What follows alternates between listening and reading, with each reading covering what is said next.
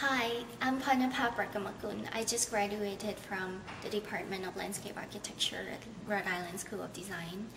I'm interested in traces that people leave in public open space and how those traces could transform other people's experiences, or how landscape architecture could become an activation or a catalyst for human interaction.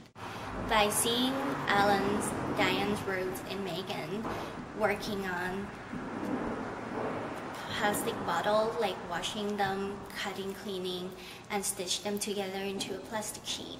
These make me work on the plastic sheet that they made with care and try not to waste the material and recycle as much as possible.